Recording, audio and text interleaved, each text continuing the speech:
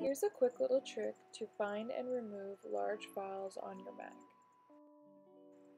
First, open up your Finder window and type anything into the search bar. Make sure that you're searching this Mac and click the little plus symbol in the right corner. Another bar is going to appear, and here's where we can search for certain files. In the first drop-down, select File Size, and in the second one, click Is Greater Than. Here you can input any number, but I'm going to search for files that are bigger than 5 megabytes.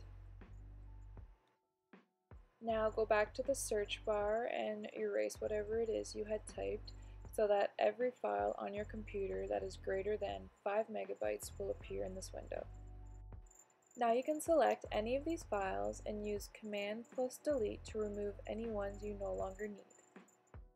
There are definitely more efficient ways for you to go through your files on the computer, but I like to use this quick trick whenever the no disk space error pops up and I'm working on things and I just need to quickly free up some space.